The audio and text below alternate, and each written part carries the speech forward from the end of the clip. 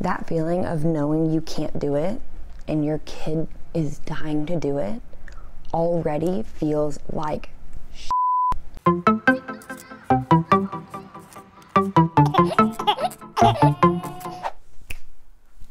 like a magician.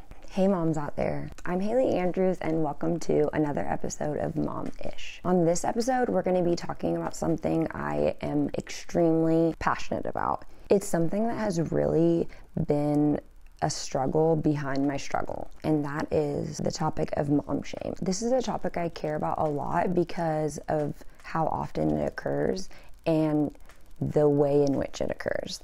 I can't even wrap my head around the fact that the most shame comes from these three outlets. Moms get shamed from other moms, close friends, family, or relatives. And lastly, those outsiders that don't even know who we are. Yeah, I said it, outsiders. Like people who don't even know you. Have you ever been at the grocery store and your child, whatever the age may be, is having basically the world's worst day? You went in for 1, 2, maybe 3 things and they have lost their mind 30,000 times. You already feel the burning sense of embarrassment, right? And you're checking out, just waiting to get yourself to the car. And there's that one person behind you that says, oh, you really shouldn't yell at them like that. Okay. Let me stop you right there. First of all, those people are my enemies. Number 1, who the hell do you think you are? Number 2, do you even know what my morning's been like? What my kid's been through all day? Do you even know why my kid's melting down? Do you even know why these people and these outsiders who don't even know us? Why do we let them bring us down? Why does their one tiny little comment just push us over the edge? Moms, they have no right to even think about judging you. Not to mention, say something to your face. So let's do this.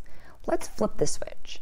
Instead of letting them shame us, why don't we put them in their place and say, thank you so much for your advice. However, you have no idea what I've been through, and your advice, while it's appreciated, is definitely not needed. So have a great day.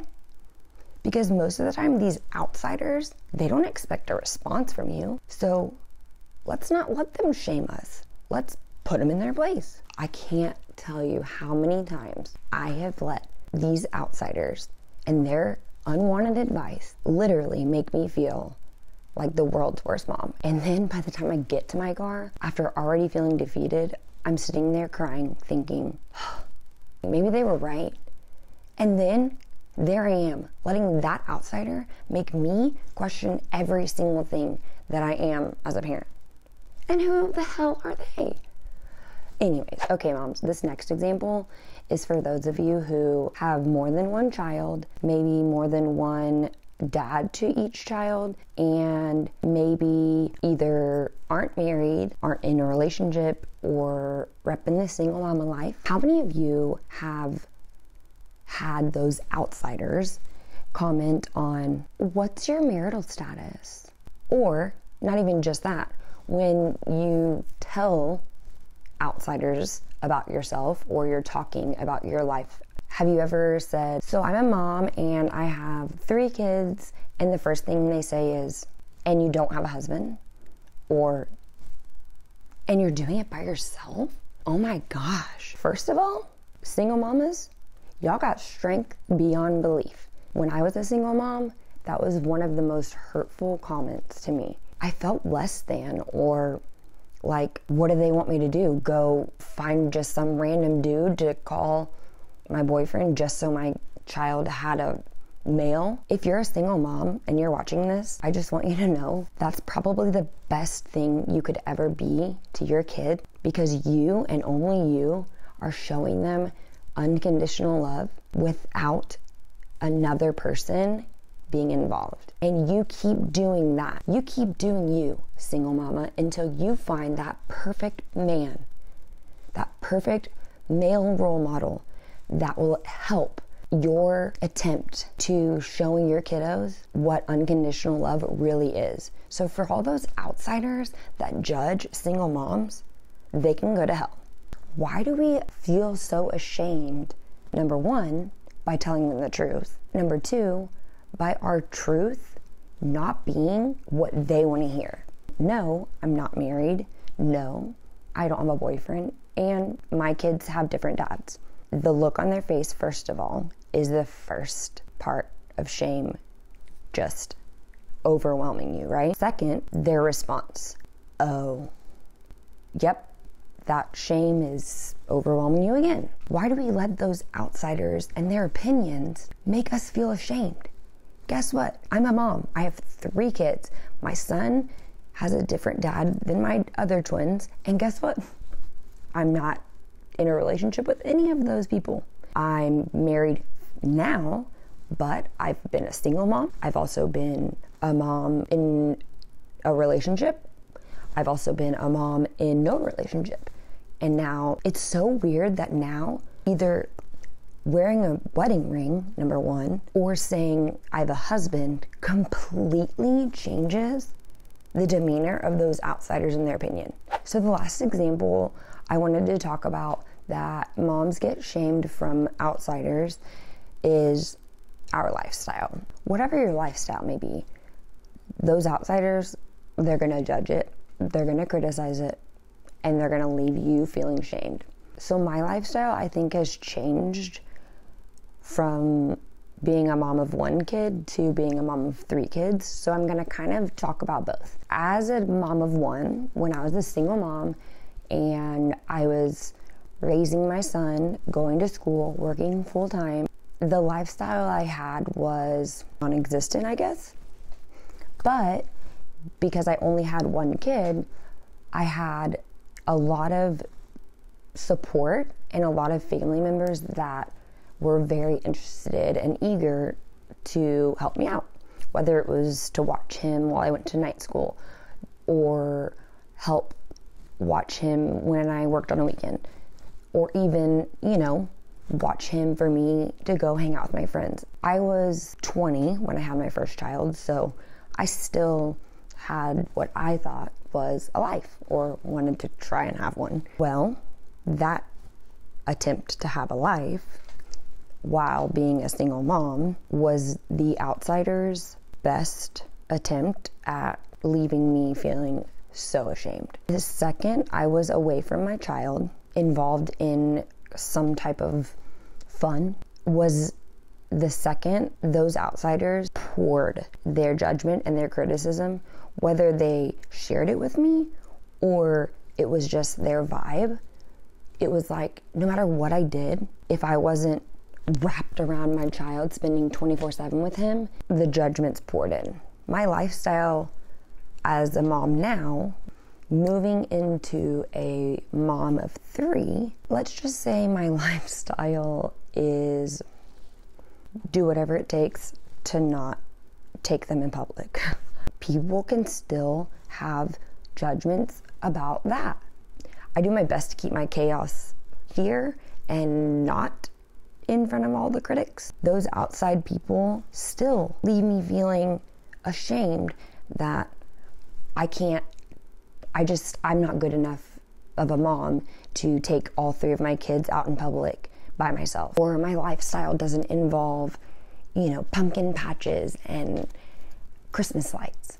But what those people don't understand is, in order to do all of those things and have that lifestyle, not only does it take a huge amount of patience, it also takes money. And while all these people can sit there and criticize and judge the lifestyle I live as a mom of 3, they have no idea how hard it is to live this lifestyle, whether I like it or not.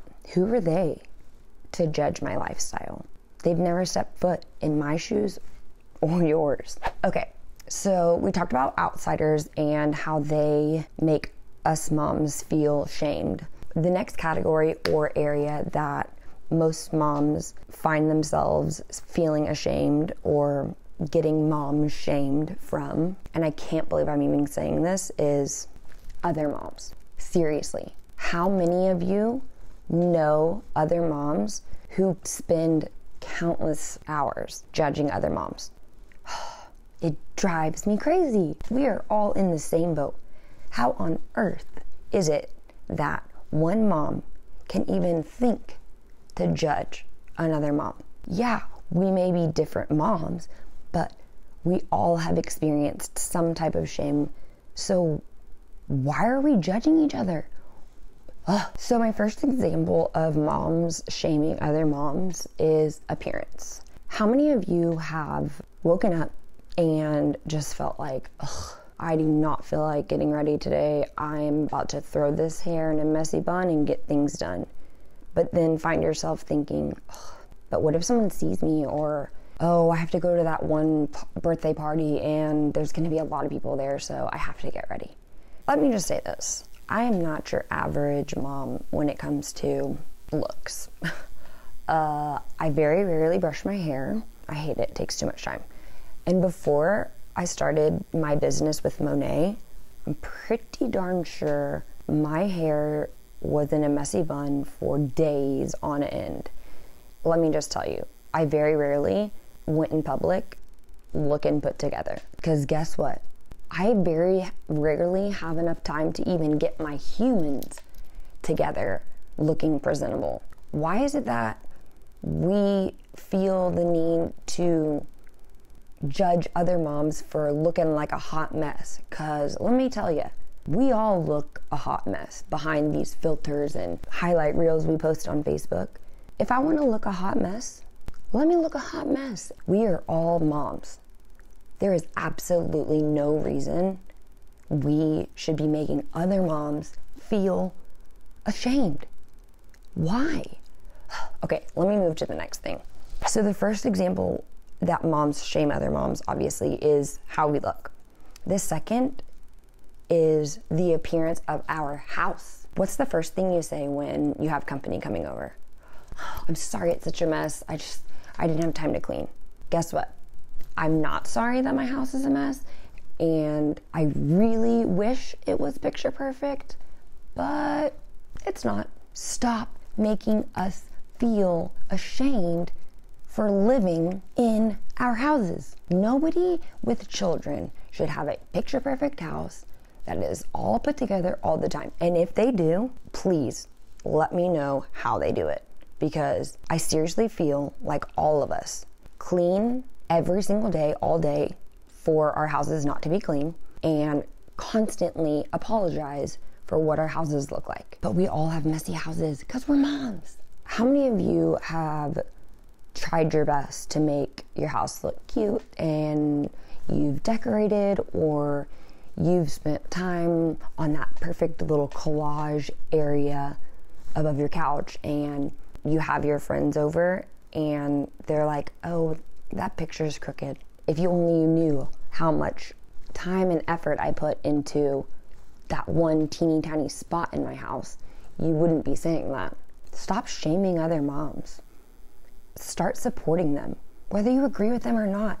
We have no reason to make each other feel so ashamed.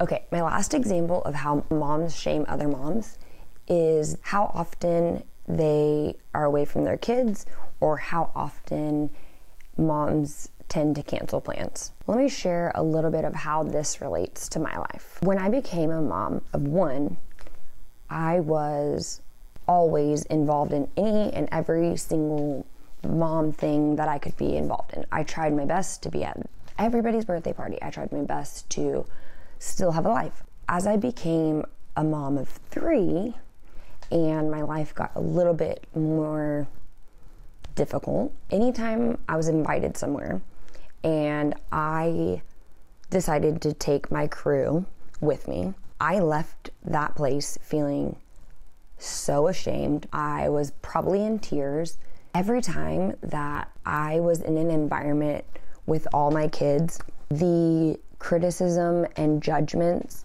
overwhelmed me to a point that I began to exclude myself from things when I was invited. Almost so much that people stopped inviting me anyways. I remember someone told me, so you do realize when you get married, because you haven't been able to make it to so many weddings, most people won't want to come to your wedding. And I remember thinking to myself, wow, that hurt. If somebody doesn't want to come to my wedding simply because I wasn't able to get my whole crew together and have the guts to bring them all to your wedding just to get ridiculed. Being such an outgoing person, I've always been such a goer, a mover, a busybody.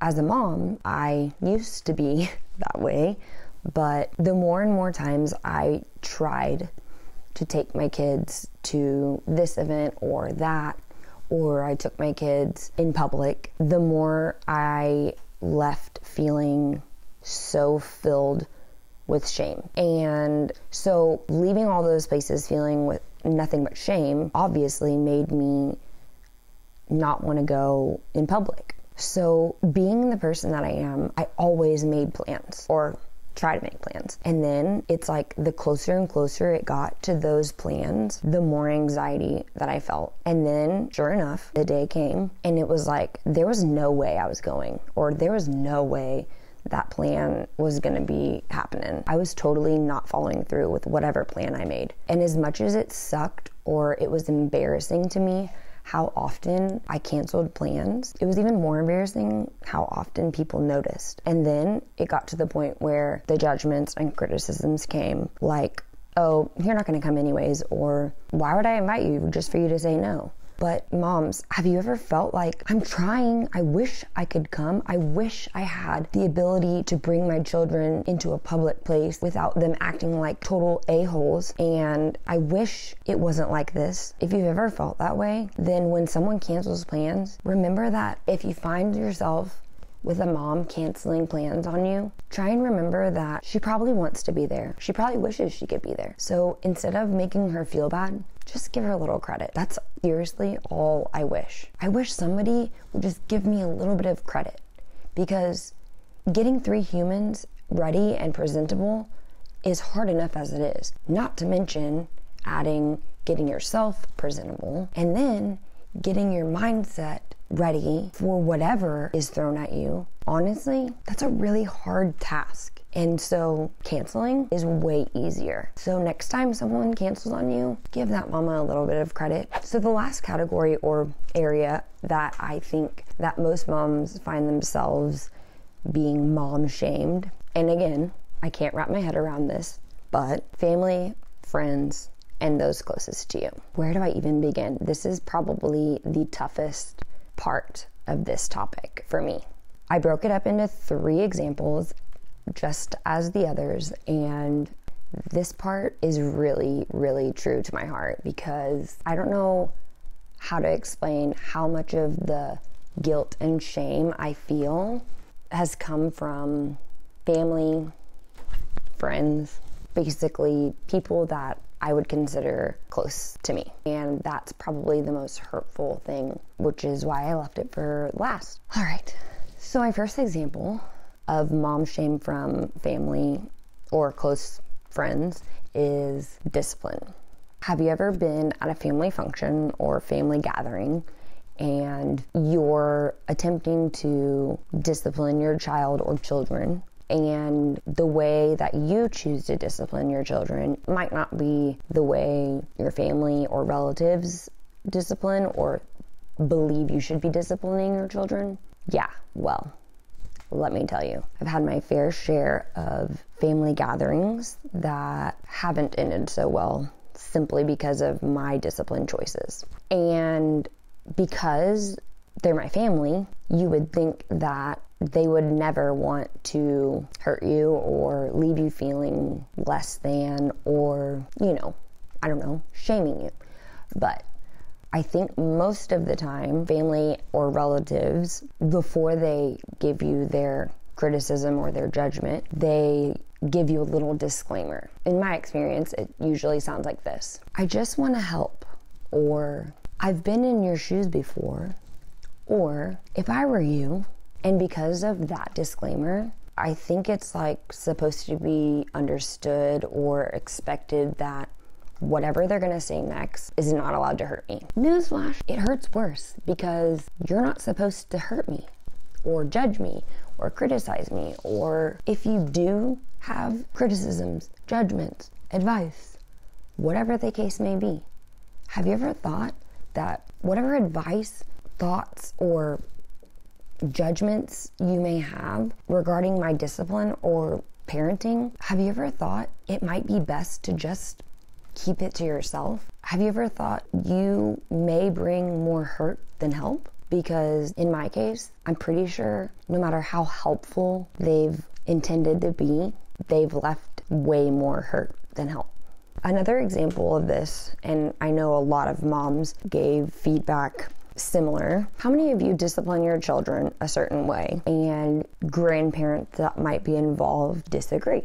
How many of you have those same grandparents that disagree in front of your children?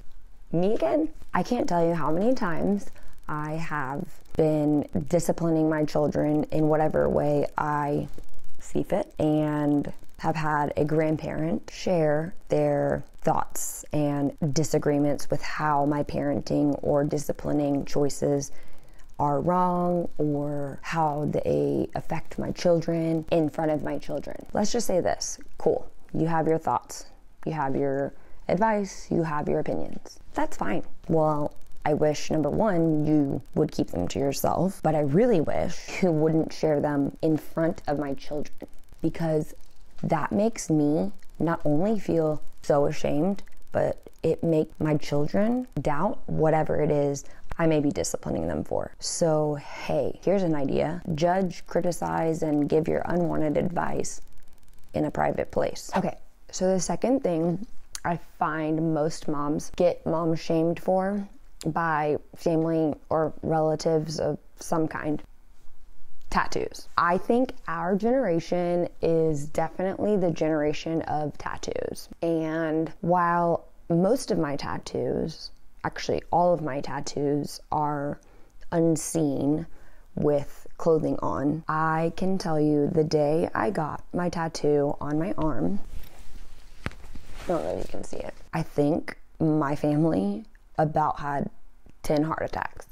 I mean, I don't really know what it is about tattoos and family, but mine just don't get along. I remember one time my grandma said something along the lines of, "Your tattoos, what are you gonna do in your wedding dress? They're all gonna be seen." And I said, well, yeah, I didn't get tattoos to hide them. I like my tattoos. I want them to be seen. But unfortunately, our generation, like I said, is a little bit different. So I don't know why I let their comments about my tattoos leave me feeling ashamed, like I did something wrong, or I don't know, I'm less of a parent. I usually have some smart ass comment or response like, hey, at least I don't have tattoos on my face. But because our generation is pro tattoos and our family and relatives come from a time that if you had tattoos, you weren't a good person, or whatever the case may be, they seem to think that sharing their opinions or judgments about your tattoos is going to keep you from getting more. And unfortunately, the result is usually the opposite. And those judgments and criticisms actually have made me want to get more. But unfortunately, tattoos is one of those things that family and relatives, they just can't keep it in their brain. They gotta give you their thoughts and opinions on that. And because it's someone that's close to you and someone that's a big part of your life, of course, you feel an overwhelming sense of shame, because while your decision to get however many tattoos you have is something that you decided and you agree with, their disagreement with that decision still leaves a kind of stinging feeling like, is there anything I do that my family finds is right? And does it matter how many tattoos I have? And does how many tattoos I have matter when you're talking about the type of mom I am? Does my family think that I'm not a good mom because I have tattoos? I guess that's the kind of feeling or thought I get and feel ashamed of when family or relatives criticize or judge the tattoos or amount of tattoos or kind of tattoos that I have, whether they're tasteful in their opinion or not. And even though I love my tattoos, seriously, well, most of them, it still doesn't feel good when family members make me feel like I'd be a lot better mom if I didn't have tattoos.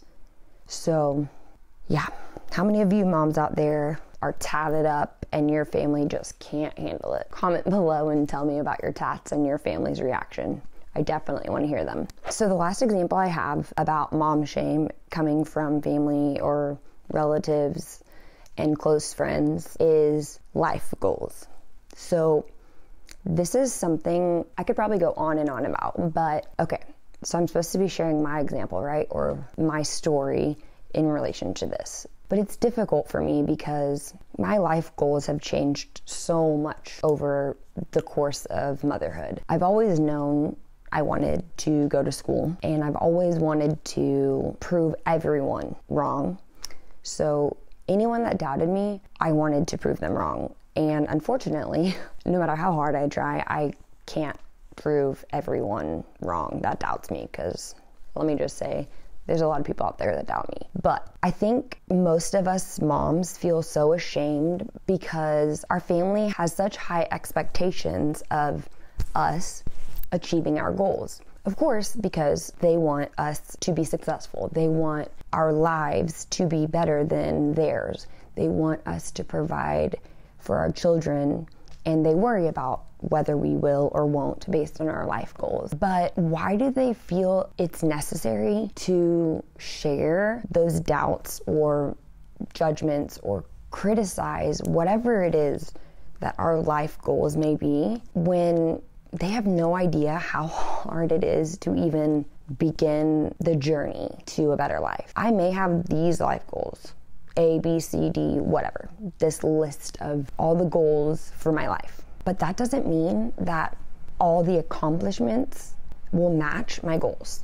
And you know how hard that is to accept as a mom? Because we work day in, day out, 24/7. All we ever think about is a better life for our kids. So naturally, we have huge goals. But that doesn't mean we're able to achieve them. And when someone that's close to us shares something like doubt or criticizes or judges the fact that either our goals aren't what they think they should be, or our goals aren't good enough, or that we haven't even achieved our goals. When someone close to you shares that doubt or disbelief or disappointment in your goals or the lack of your ability to achieve them, they have no idea how much that hurts. Okay, let me tell you a story. I always knew I wanted to be a teacher. Hell, I did not know it was going to take me 8 years to get a bachelor's degree, but I worked my ass off. And when I walked across the stage with my bachelor's degree from U of 8, number one, I graduated second in my class, magna cum laude. Number two, my son was 4 and my boy-girl twins were not even 2 months old. That was a life goal that had taken forever for me to achieve, and somehow it still wasn't good enough for me, for my family. I mean, I was ashamed that it took me so long to get a degree. I was ashamed that I still wasn't gonna live a life that was gonna provide for my kids without struggle. So my next life goal was to pursue my teaching career, and that still wasn't good enough. I remember the day I decided to pursue graduate school. My expectation was that I would have so much support and my family would be excited that I was interested in becoming more educated and achieving yet another degree, allowing my life and my ability to provide to be easier because I had a degree of a higher status. Wrong. I remember a family member not a close family member, but close enough. I remember sharing my plans for grad school in the beginning with a small group of extended family members, and this is what I was told. Are you sure that's a really good idea? I mean, your kids have already had to go through so much struggle while you've been in school, and you already haven't been able to provide them with the life they deserve. Do you really think going to school again is the best thing for their lives? Okay, if you know me, you know it's real hard for me not to tell you how it is, but let me just say, the moment I heard that, my entire body just filled with complete shame. I felt frozen. I paused, attempting to collect my thoughts, and all I could think of was, wait, were my kids really struggling so much while I was trying to better myself by going to school? Have I been doing it all wrong? Wait, is this a good idea? Wait, maybe I need to change my goals altogether. And I remember thinking, keep in mind, this is a relative that's a distant kind of relative, so I shouldn't have let her statement leave me feeling so inadequate. But to this day, I hear that comment in my mind over and over and over as I'm pursuing my master's degree. Because at the end of the day, my life goal is that my children see the importance of education. My children are able to understand that anything is possible, and that my children know that there's no age, time frame, time limit to accomplishing your goals. And the only way I can make sure they know that is living by example. But I can't help but tell you the truth is that comment will forever replay in my head and leave me feeling like maybe this isn't the best decision. How many of you moms have life goals that your family, friends, or relatives seem to feel like their input should change those goals? Man, I tell you, I know all my goals have been difficult to find support. I may not be able to give my kids all these things that other moms and my family may think my kids deserve. And guess what? My kids do deserve those things. But my life goals and your life goals, mama, they matter. And you can do it. Coming from experience, don't give up. And don't let the criticism, the judgment, and the unfortunate, unwanted advice from family, friends, or people that you consider close to you, don't let them shame you into doubting your life goals, because only you can decide what's best for your life. Whether it's outsiders, other moms, or family and friends, or people that are close to you that are leaving you feeling less than, left out, inadequate, or just ashamed because of their criticisms or judgments, I'm right there with you, sister. But you're doing the best job that you can do, and their opinion doesn't matter. So whatever those people say, or whatever judgments you may feel this week, do your best to change your mindset on how they affect you. Because remember, they have no idea what it's like to walk a day in your shoes, and you're doing a damn good job. So thanks for watching this episode of Mom.ish. Don't forget to like and subscribe and share this episode, and tune in next week for another episode of Mom.ish.